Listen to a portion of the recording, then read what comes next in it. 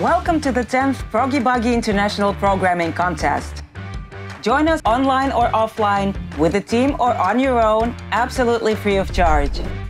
In 2021, we had 2,000 participants from 26 countries, and we're expecting even more this year. Our contest is different from others because we try to take competitive programming a bit less seriously.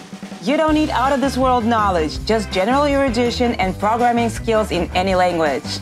We also have separate categories for professionals and beginners, so everyone can enjoy competing with equally trained rivals. The goal is to solve a maximum of 13 problems in under 42 minutes each. Why 13? Because it's 42, and we like towels. The winner is the team or an individual that solves the most tasks in the most effective way and in the shortest time. We try to add a bit of humor to the tasks. One of them doesn't even have a solution.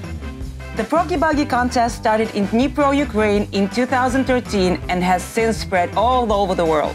Over the past 9 years, around 6,000 people took part in the Proggy-Buggy contest. In 2022, we'll see you online or in some of DataArt's development centers.